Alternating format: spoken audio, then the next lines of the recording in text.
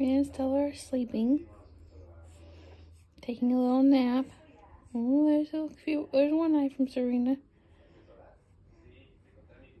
Yes, I know that you're not supposed to have blankets in their crib. Well, so they both are having flattening of the head. So during the day, we have to use things to prop them so that they can't fall to their flat or preferred side. You can see Serena over here fighting it. That's why she's not sleeping well, because if she can't lay on that right side, she doesn't want to sleep at all. They either have to be neutral, like head straight, or to their non-preferred side. So I sit in here and make sure that they don't wiggle too much in the blankets and they sleep well, and put pacifiers back in their mouth. And there Serena goes, fighting, trying to get to that right side of hers.